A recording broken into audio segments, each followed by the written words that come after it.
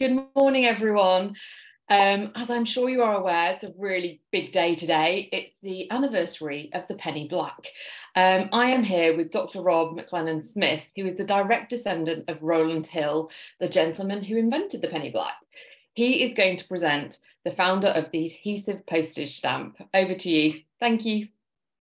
Thank you, Isabel. It's a great pleasure to be hosting this. It's a very interesting bit of history. I don't claim to be a great philatelist. I'm more of a collector of postal history, the Mulready caricatures, Victorian pictorial envelopes, and obviously everything to do with Rowland.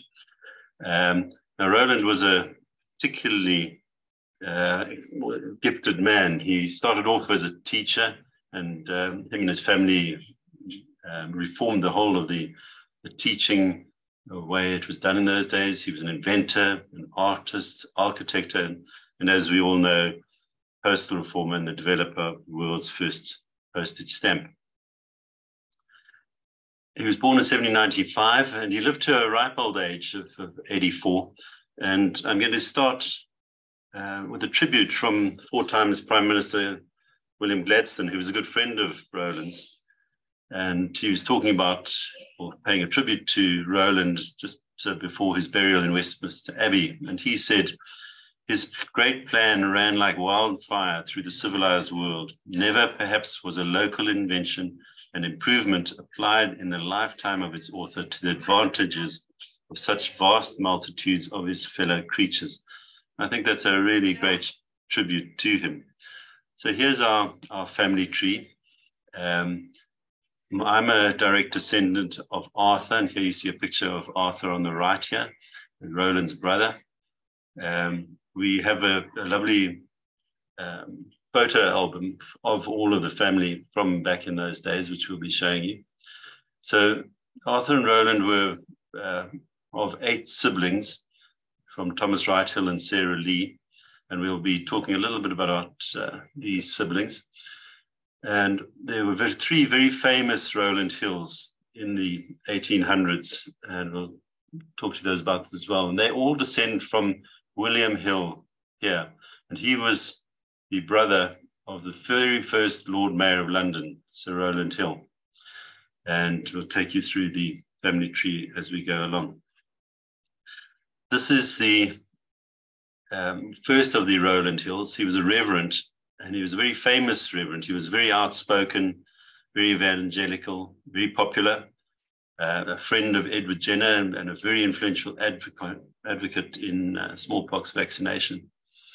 And our Rowland Hill was actually named after this reverend, because Rowland's parents and grandparents were very, very keen, or very like this particular Rowland Hill.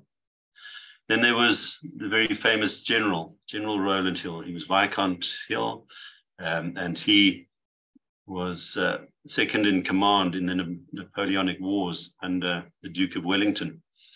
When the Duke of Wellington went into politics and became Prime Minister, General Rowland Hill took over as Commander-in-Chief of the British Army in 1828. So these are 3 of Rowland's siblings. All 3 of them were great reformers, along with Rowland. When they were young, they all reformed, along with their father, the school system. Then Matthew Davenport, who was a lawyer, he reformed English prisons, and in particular, the penal code. In those days, it was extremely harsh. There were 150 crimes that got the death penalty. And Matthew got that down to 3 crimes at the end of the day. Frederick was a prisons inspector, and he reformed the prisons tremendously, because the prisons in those days were quite horrific. And he reformed them to try and rehabilitate the prisoners. And then he joined Rowland in the post office in 1851 as his assistant. Then Edwin, he joined the post office as well. He was the first British controller of stamps. And then in 1851, he invented a letter folding machine, which was exhibited at the Crystal Palace Great Exhibition of 1853. Rowland's children, these are also pictures from the family album here. He had 3 daughters, Louisa, Clara, and Eleanor Caroline. Now I can't find a photograph or a picture anywhere of Eleanor, but she was actually the most famous of the sisters. She became Rowland's private secretary for 25 years. Because she had such close knowledge of Rowland, she wrote this book about him, printed in 1907. It was the story of a great reform. And the most famous of his children was Pearson. Pearson joined the post office in 1850, and most philatelists will be familiar with the very first cancellation machine, which was developed in 1857. And here it is here, an example of a Pearson Hill type 1A cancellation. Then my great-great-grandfather was Edward Bernard Lewin Hill, known as Lewin, and he was the Assistant Postmaster General from 1881. He was a very keen autograph collector and collector of letters from VIPs, and some of these have survived through the years. Then this is my grandparents, Arthur Bernard Hill, Kathleen Buchanan, and they had 4 children. That's my mom here, and Carolyn, and then Bob. Now, Bob's a teacher in true Hill tradition, and we have a Rowland, my uncle, who's the historian, and he's traced back the Hill family way back to the French roots, actually, back about a century. Here's my folks. My dad sadly passed away about 2 years back. He was the very keen collector. He started about 50 years ago, and he put together most of the caricatures, which I've then expanded on. My mum is still alive and well, and she's a great artist, and I have 4 siblings. So the story of Rowland Hill in his early years. He was born 13 December 1795 in Kidderminster. This is the picture of the house here. It had been in the family for about a century, and then the Napoleonic Wars hit England hard. Thomas fell on hard times, and they had to move to a small farmhouse outside Wolverhampton. And Rowland's dad had to work in a brass foundry for a meager pay. And then they managed to buy a small school from a friend of theirs, and they moved to the school in Birmingham. And then that did quite well, and a few months later, they moved to a bigger house called Hilltop School. Sorry. This is Rowland's parents here, Thomas Wright and Sarah Lee. Now, Rowland was a very sick child. He had scarlet fever when he was an infant, and a very sickly child. He probably developed rheumatic heart disease from the scarlet fever, and which causes a condition called mitral stenosis. Rowland was never a healthy man, and he was always tired, often off sick, but he lived to a healthy age of 84. He also had a spinal condition, which I'm not sure exactly what it was, but it kept him bedridden for about 2 years in his early childhood. And he was only 7 before he was well enough to begin to learn to read and write. But when he did, he excelled himself. By the age of 12, he was already tutoring at his father's school, teaching astronomy, navigation, architecture, mathematics. He also earned extra money, fixing scientific instruments, working with his brother Edwin at the Silver Assay Office, and he painted landscapes in his spare time. He was quite a good artist, actually. He, age 13, he won a national competition for landscapes painting for under 16s. So he carried on painting through much of his life. At age 24, they moved the school from Hilltop to Edgbaston, and they started the famous Hazelwood School, with Rowland being the architect of the school. And it was aimed at emerging middle classes, pupil-centered, science compulsory, and students were to be self-governing. And Rowland included marvels for the time. They had science labs, swimming pools. The first for schooling, they had forced air heating. And this is a bit of a busy slide, but it shows all the nature of the reforms that they did at those days. In particular, they did this. They treated with kindness instead of the usual corporal punishment and moral influence rather than fear. They introduced school magazines. They used tokens rewarding good work. They were pioneers in the science, but they had a lot of resistance to it, and they had to stop the science after a few years. And an important thing was this: they taught pupils to earn a future livelihood. I think that's an amazing thing. And their boys were all self-governing. If you look here, a paper from 1843, they say the system of education advocated by Arthur, it's been tried for a series of years, offers best results. While at school, the boys, even in their sports, acquire the habits of thinking men. So I think that's a great tribute to Arthur.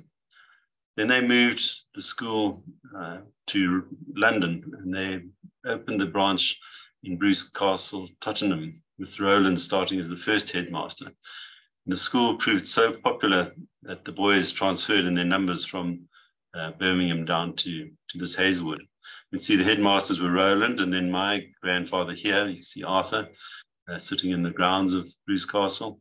Then Arthur's son, Birbeck, and finally the Reverend William Elmack. Now I'm going to go a little bit into Bruce Castle. It's a fascinating building, and it's still visitable today. It's now a museum with beautiful grounds. It was originally owned by the House of Bruce, and during the battles with the English and Edward and Robert the Bruce, and it was handed over to the English after the Scottish got their independence. So the House of Bruce lost the land to the English, but it still maintains the name, Bruce Castle. And this brick building was built in I think about the 16th century. And it's thought to be one of the oldest surviving English brick houses in the country. On the grounds as well, there's this very interesting building. It's a round tower that extends deep underground, and historians think that this is actually what's called the Hawk Mews, where they kept the hawks for training. And it's thought to be the only remaining hawk mews in Britain. So all of these, the grounds and the buildings are open to the public now. So you can go and visit Bruce Castle. There's a little museum there as well, which shows a little bit about the postal history of it.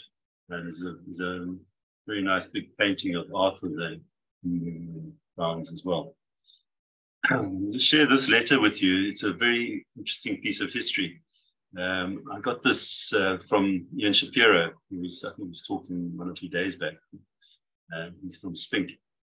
And he found this letter from Charles Babbage, the inventor of the computer. It was sent to Rowland at Bruce Castle on October 27, 1827. And it concerns the son of Charles Babbage. He had 2 sons there. This is Herschel Babbage. He had a younger brother, Charles Whitmore, who died in July 1827, a few months before the letter was sent. And in the letter, or in 1827, should I say, it was a very tragic year for Charles Babbage. He lost his dad, but his dad left him with a big fortune, which helped him to develop the computer. But then, as mentioned, his son died at the age of 10. A month later, his wife, Georgiana, contracted an illness, and she and her newborn son died in September.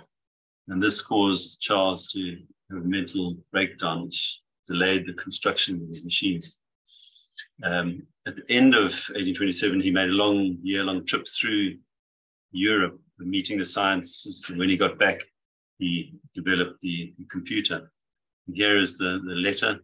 In the letter, he's speaking to Rowland, and he's saying he wants to go away for this pilgrimage to Europe, and he wants to just see his son for a weekend. And could he pick him up to take him out to see him for a weekend? And the end, he says, the papers have informed us all of your recent marriage. May you be blessed as I have been, and may your fortitude never be put to so severe a test as mine, which has almost given way. Quite a historic letter. Charles Babbage came back and developed the interference engines and eventually developed the computer. Rowland himself was a great inventor. He invented many things whilst he was a school teacher. Screw propellers for steamboats, road making machinery, compressing gas through small pipes, pendulums for observations of astronomical observations.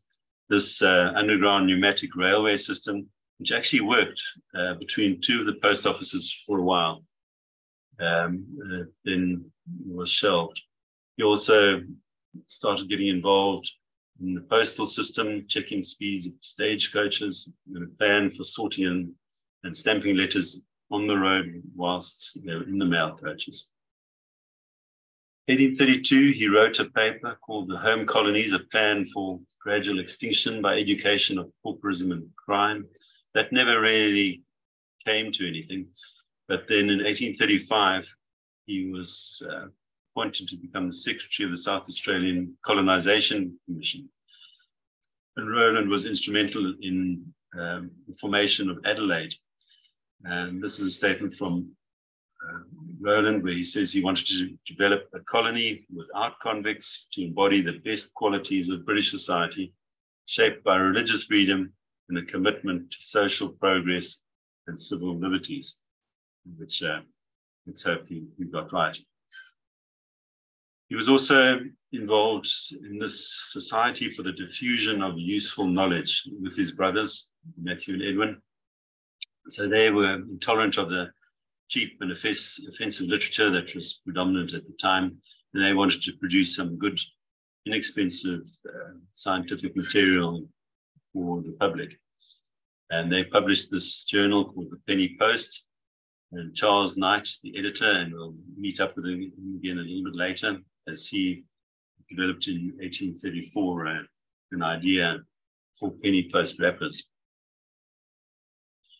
This is Rowland's most important mechanical invention. It's the rotary printing press, and he developed this in 1835, just after the introduction of paper being made in long rolls.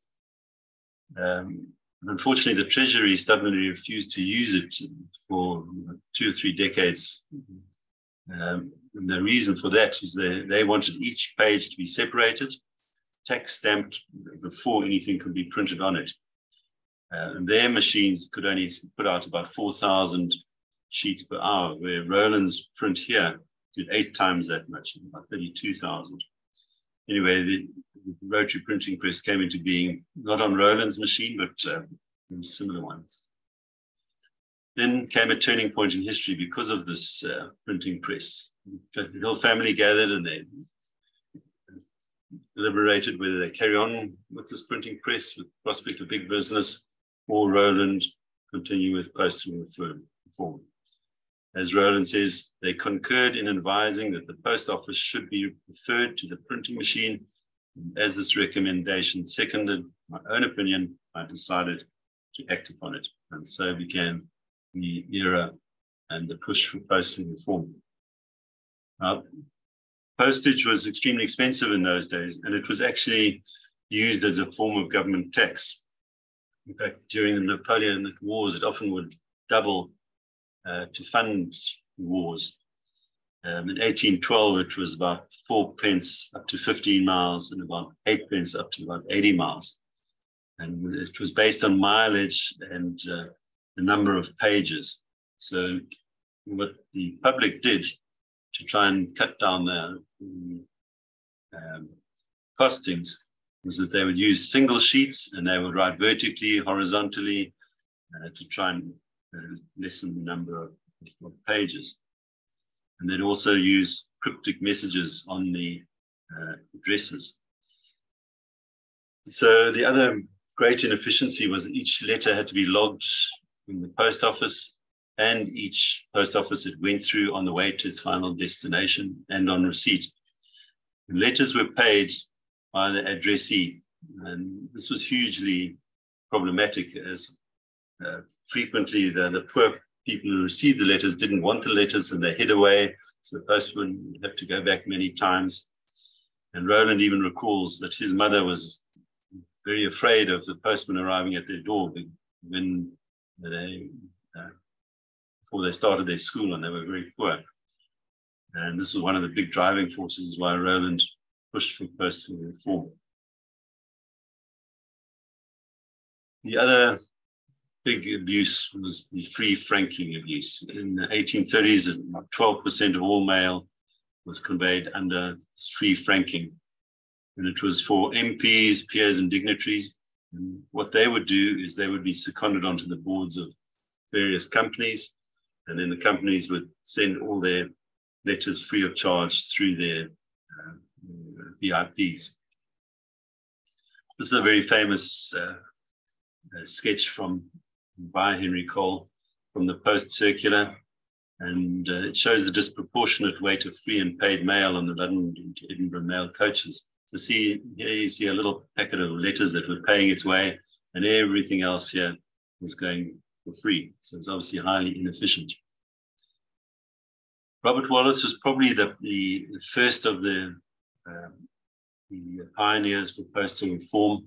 He was a Scottish politician, and he started a royal commission to investigate the postal department in 1836.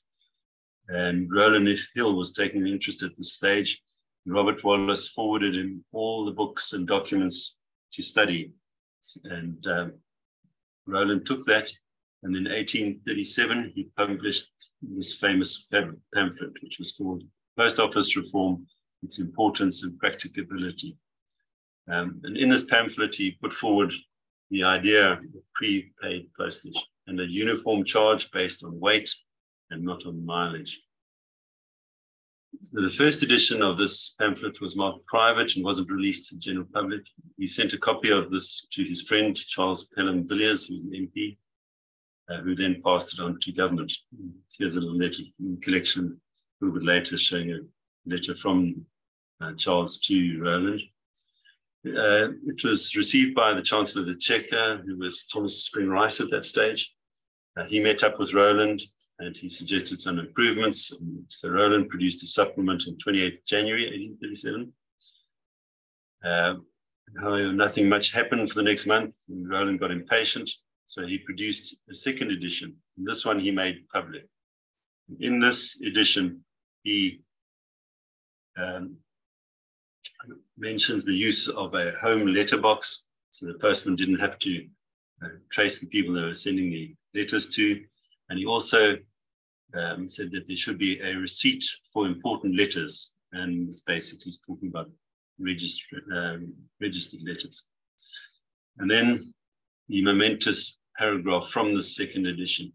And this was designed to help the poorer people and the people who were unaccustomed to writing letters. And he said, this difficulty might be obviated by using a bit of paper just large enough to bear the stamp and covered at the back with a glutinous wash. This is the first ever mention of the adhesive postage stamp. Rowland then appeared before the Commission of Post Office Inquiry in February of 1837. And here he was saying it was suggested by Charles Knight, as we mentioned before, the publisher, that the postage on newspapers might be collected by selling stamp wrappers at 1 penny each. Availing myself of this excellent suggestion, I proposed the following with selling them the price at 1 penny. Here's a letter later as well in the collection with, from Charles to Rowland Hill. So Henry Cole, he was very instrumental in the development of the adhesive postage stamp. He formed a group of bankers and merchants called the Mercantile Committee in 1838. And they were very vigorous campaigners for cheap postage. It would benefit them the most. He entered that Post Circular where his cartoon appeared, and then he was appointed Rowland's assistant in 1839. Now, Rowland mainly dealt with the politics and the implementation of postal reform, where Henry Cole actually dealt with the design and the printing of the penny blacks, stamps, and letter sheets. So now, poor old Henry Cole has never appeared on a stamp, and Rowland has appeared on hundreds, which we'll show you later. It's not quite fair. There was plenty of opposition to Rowland Hill from within the post office, particularly these two. The Lord Lichfield, who was the Postmaster General, He said, of all the wild visionary schemes I've ever heard of, it is the most extraordinary. And then Rowland's nemesis was Colonel Maberly. He really hated Rowland. And he was the secretary. And he tried to block Rowland at every turn. He said his scheme was most preposterous and utterly unsupported by facts. However, the ideas went before a parliamentary committee examining Rowland's scheme. Luckily, Robert Wallace was the chairman, because it was actually a hung vote. And Robert Wallace's final vote was the casting one. And so they recommended the scheme to Parliament in March 1839. It went to the House of Lords, where it was approved. It went on to Queen Victoria. She gave it the royal assent on 17 August 1839, and Rowland Hill was appointed to the Treasury to implement this uniform penny postage. So first thing that Cole and Hill did was they started a national competition with a Treasury competition, 1839. This was open to the general public, and particularly the artists, scientists, and it was a generous prize for the best idea for how they were going to do this postal reform. In the end, there was no actual winner, and none of the ideas were actually used in the eventual stamp. But 4 awards of £100 were given away, and one of those actually was given to Henry Cole for one of his ideas. And in December, 5th of December 1839, 4p penny postage came out. So here you see a letter which was dated the 4th of December, delivered on the 5th. So it got charged 9p. If it had been posted the next day, it would have been charged 4p, like this letter here on the December the 5th. This was such a success that a month later, they introduced the 1 penny post on 10th January 1840. Once again, we've got a letter here, posted on January 9th, costing 4p. Posted the next day, it would have been 1p. Then they started working on the making of the adhesive postage stamp and the letter sheets. Penny black was designed by an artist from the Royal Academy, Henry Curbold. He was paid the princely sum of £12 for the work. And the idea of using the Queen's head came from Rowland, where he said, as a prevention against forgery, he said, there's nothing in which the minute differences of execution are so readily detected as in the representation of a human face. I would therefore advise that the head of a queen by one of our first artists should be introduced. And that they did. They used the image of Queen Victoria from the City Medal done by William Wyan for the postage. The engraver was Charles Heath, completed in January 1840. It all went very quickly. His first die was rejected, the second one completed 20th February, approved by the Queen on the 2nd of March. So things were moving at quite a pace now. So they started the printing, and they decided to do a sheet of £1 worth, 240 stamps, with variable letters at the bottom, A to L horizontally, H to T vertically, and each one was punched in separately, which has been good for philatelists because you can identify wherever the stamps come from, which plate. They also have this lettering around the edges of the sheet, and this is what it says here. And the significance of this is that if you have a stamp that bears any of this writing, it is considerably more valuable than one that does not have it.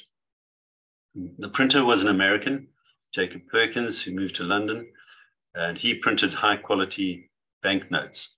And he was brought on to do the printing. They printed about 800 sheets an hour, first prints 11th April, and a lot of penny blacks were printed, about 68 million, and many of these have survived. And so the penny black's actually not a rare stamp. Just depends on which plate it comes from and the quality and the margins. The paper was fairly rough. It was very variable in texture. You couldn't use silk security threads, which they were using for the postal stationery. So they put in the small crown watermark. The gum was a problem. It was initially made of potato starch. And the problem with that is it wasn't a good adhesive, and many of the penny blacks fell off, which is not good for philately, because a reattached stamp is considerably less valuable than the original position. And adhesives were only added in 1855. So the black and the blue were issued for visual use 183 years ago today. Wednesday, it was on a Wednesday, 6th of May, 1840.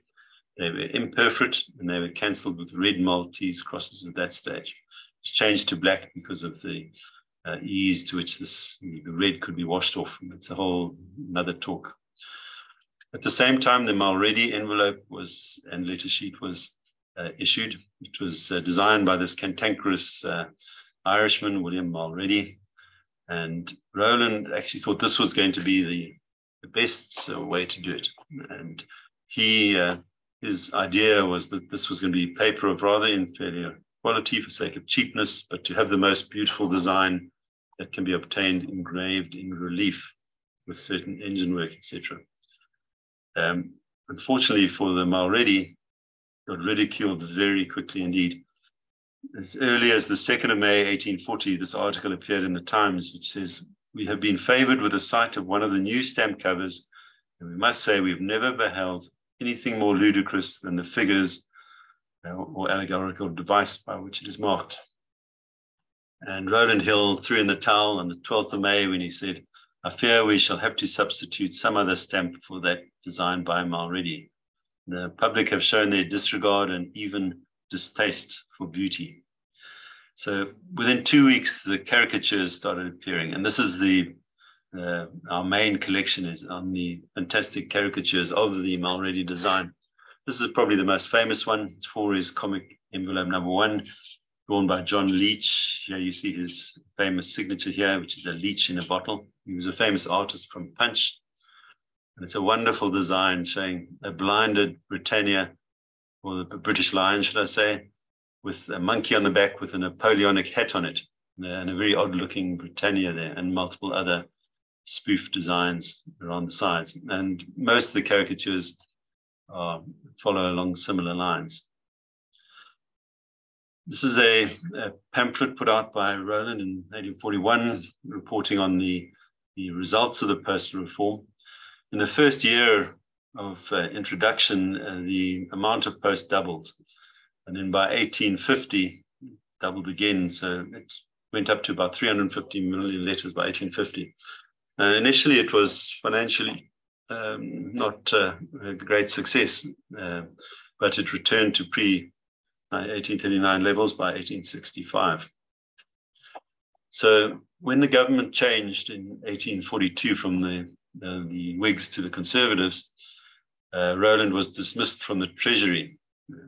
And there was a big public outcry, but it didn't help much. So he joined the London and Brighton Railway, initially as director and later as chairman. And once again, Rowland got stuck in and started reforming things. He lowered fares, expanded routes, and he developed these famous British excursion trains, Sunday excursion trains from London down to the coast, which I think still exists to a degree today. Here you see a wonderful book by Susan Major on these early Victorian railway excursions. 1843, whilst he was still out of the post office, he wrote a further pamphlet saying how he thinks that the post offices and postal services could still improve. He also suggested that the post office be separated from Treasury. And obviously, the incumbent government didn't think this was a great idea at all. In 1844, he produced a much bigger volume where he was talking about the successes of the postal reform. And I think it's most likely that he wanted to annoy Francis Baring, his nemesis, Chancellor of the Exchequer at the time. Then, when the government changed once more, the Whigs got back in office. Lord John Russell brought Rowland back into the post office into the post office. He was previously in the Treasury. He became secretary to the Postmaster General and then secretary to the post office for the next 10 years.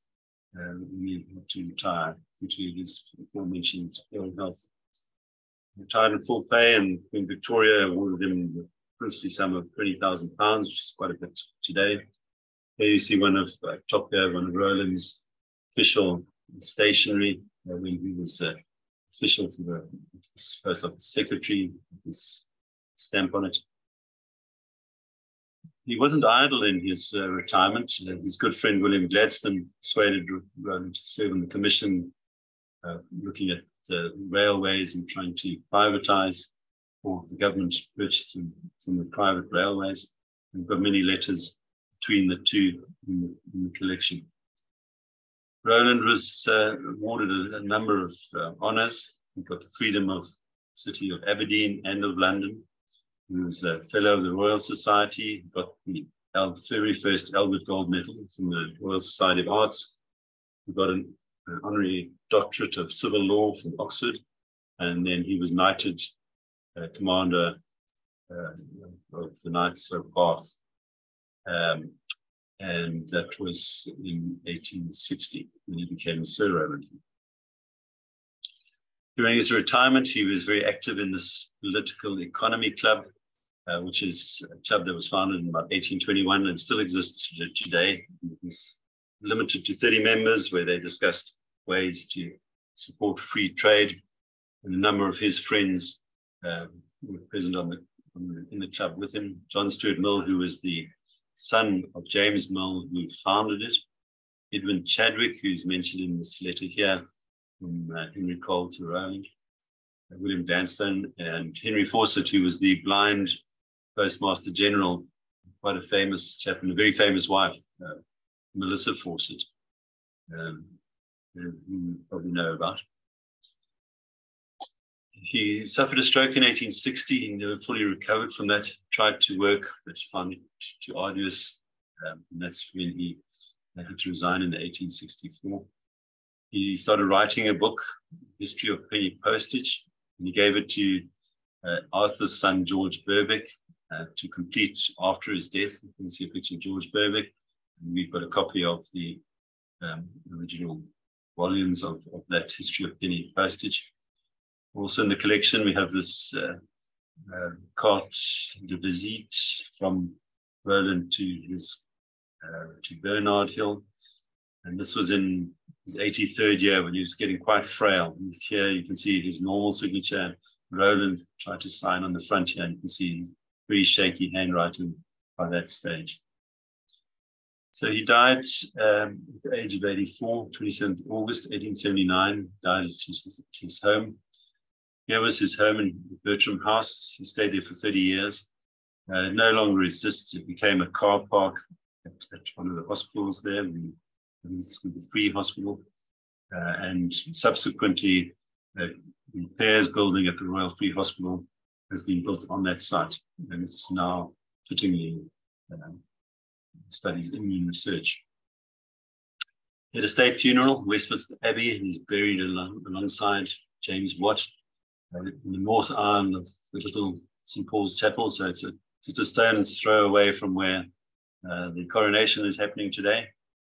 And you can go and visit his grave there. This is an invitation to attend the funeral to Rowland Hill's gardener, Mr. Wills.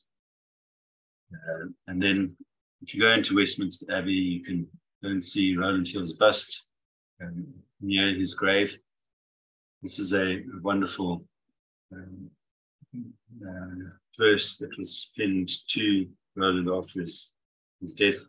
And it says, Rowland is dead. It needeth not the sir to give him title. Prithee tell me where there dwelleth pauper, peasant, prince or queen, to him that hath not deep indebted been. So fitting tribute to Rowland.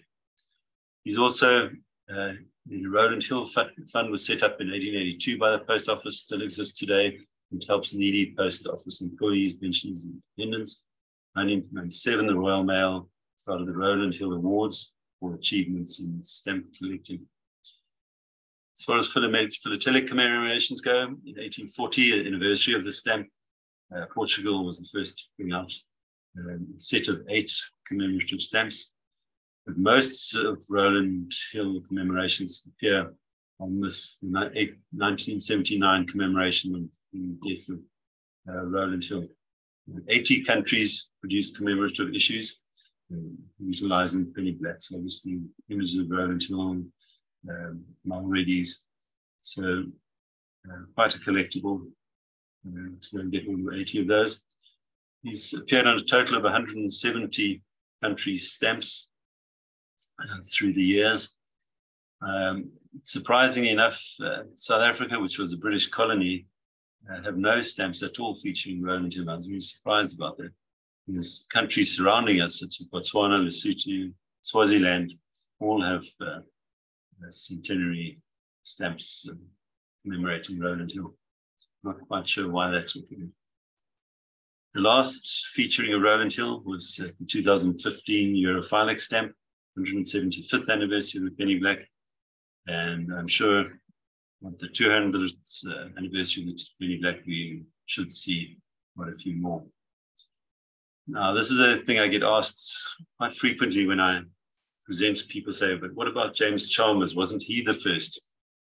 Well, there was a huge to-do between the two sons, Patrick Chalmers and Pearson Hill, after the death of both James Chalmers and Rowland Hill, with Patrick saying that the adhesive postage stamp was designed by his father in 1834, 3 years before Rowland suggested the adhesive postage stamp.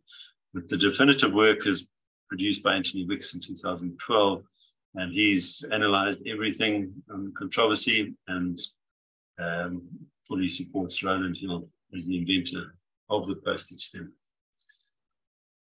Rowland was a meticulous archiver, assisted by his daughter Eleanor, who was his private secretary for 25 years, and much of his correspondence has survived, luckily, and we've got about 100 of his letters in the collection.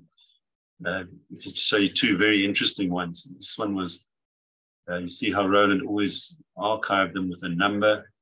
And he would always write on the back what the letter was about, and usually a brief response about what he was writing back to them. People.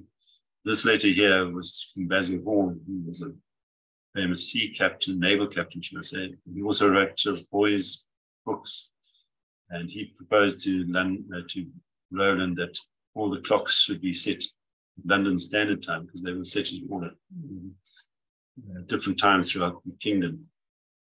And this was 3 months later. After this was in July 1840. 3 months later, it was implemented by the Great Western Railway. So obviously Rowland forwarded this to people in the railways, and they developed London Standard Time. And then about 7 years later, the whole country went over to London Standard Time, and then in about 1855 onto Greenwich Mean Time. This letter here I particularly like. It's got South African connections from Joseph Dalton Hooker, who was his dad, actually developed Kew Gardens, and he took over. And he's moaning at Rowland here that a packet of his dried plants from Cape of Good Hope disappeared in the post, and he was writing to Rowland to try and trace these plants. So lastly, I'd like to just pay a little tribute to my dad, who started all the collection and my interest in philately. He passed away at the grand age of 90, 2 years ago. He's sorely missed by all of us. And I think we've got some family around the world who are going to be watching this presentation. His daughters in Sydney, Hobart, Johannesburg, and my son in Canberra. So thank you very much. I hope you enjoyed that bit of history as much as I've enjoyed putting this together. And hopefully we'll get some questions on it. Thank you. Thank you so much, Rob. That was really, really wonderful. I very much enjoyed listening to that. Please do, hi everyone who's attending, lovely to have you here. Please do put your questions for Rob in the Q&A at the bottom, or you can raise your hand and I can unmute you and you can talk. But that was really wonderful. If you've got time, anyone who's watching, if you've got time afterwards, please do pop back into the show and visit the round tables and head to meet the PTS member booth dealers. There's a lot going on all day. So it should be quite exciting. But yeah, if anyone's got any questions, please do ask away.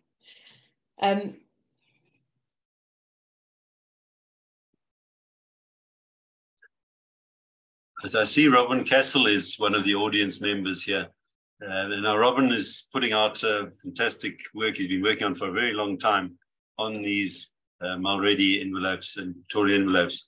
Robin, perhaps you can add a little bit. How's the book going? Oh, hold on a minute. There we go. Hi, Robin. Isabel, can you hear me? Yep, yes, we can hear you. Yeah, Robin. Hi, how are you? Brilliant. Rob, yes, well, firstly, a big apology. We had a very busy day yesterday, a very late night, so I'm unfortunately joined your talk halfway through, so you'll have to let me, is there a way of seeing this? Yes, it's recorded. Brilliant. It is recorded, and Robin, you'll be able to just pop back into the show, and in about an hour it will be in the auditorium. You can just click join now and you can be able to watch it. Fantastic. Yeah. So Rob, well, we don't really want to talk about what I'm doing here, but we're going to have to in a certain way because it connects the two of us. But I was with Richard all day Thursday till about 10 o'clock at night. We are way into the book. I'm assuming that you've been talking about some of your amazing caricatures in this talk. No, we didn't actually. We very briefly touched on it because it's such a big subject. It's a whole another hour and more on its own. So we just talked really about Rowland. So you didn't really want to have a bit of a dig at him then, really, which is what the caricatures do, I suppose. Yes. Yes. Well, anyway, the good news is it's coming on very well. The Royal have approved it to be in 2 volumes now, which it'll need to be because it's over 750 pages. And I don't know if, I mean, I'm assuming there are other people out here that can hear this. The reason we're talking about this is that Rob has a phenomenal collection of Mulready caricatures, which of course were lampooning the great work of Rowland Hill and of course William Mulready around about 1840. And many of those caricatures are in the book, and there are some really very important ones there. So I'm sure many of the people listening to this, if they want to find out more about that, will enjoy picking up a copy of that when it comes out as well. But Robin, I think, what's the book about? You're writing the book, obviously. So it's the Mulready caricature. Mulready, amazing. And you're writing it yourself or with a gentleman called Richard? With Richard Hobbs, with Dr. Richard Hobbs. So we've been both working on it for about 10 years. And it is effectively an update of the most recent book, which was by Bodley Jarvis and Hahn about 40 years ago. But this is a full colour, all singing, all dancing, full provenance, every single caricature known, the full history of it, of all of the comic envelopes, the various states, and I think a very, very, very important part of Philately, because it's right at the start. You know, we had the penny black, the Mulready envelope. Within a week, the public response effectively was what the caricature was, and the response was they actually, I think they were okay with the stamp, but it was the caricature, as we know, that was the reason that the Mulready had to be binned. And Rowland Hill knew that within a week, didn't he, Rob? Really, he was already writing that, you know. Yep. And that's how we ended up with the penny pink, which was a much more conservative effort, I suppose, really, with just that little pink design in the corner. But no, it's a very fun and interesting part of Philately, you know, and the development of it. And I know that you have an unbelievable archive of material. So I am looking forward to seeing some of that a bit later. Next talk, Rob. Yes. Yeah. Well, yes. Well, maybe next year we can do the caricatures with Robin in attendance. Would love to do that. Yes, absolutely. That would be really fun. We should definitely do that. Yeah. Thank you so much, Robin. That was brilliant. Thank you, Rob. Okay. Well, it's a great pleasure. If there are no other questions. I don't think there's I think everyone's rushed off to see the coronation. I think so. Buy an umbrella, Rob. Buy an umbrella. It is raining currently, yeah. Brilliant. Thank you. I'll be over in London in July, Robin. So hopefully we can get to meet. I'm going to be in London definitely. I think on the 19th. Okay, I'll send you a message.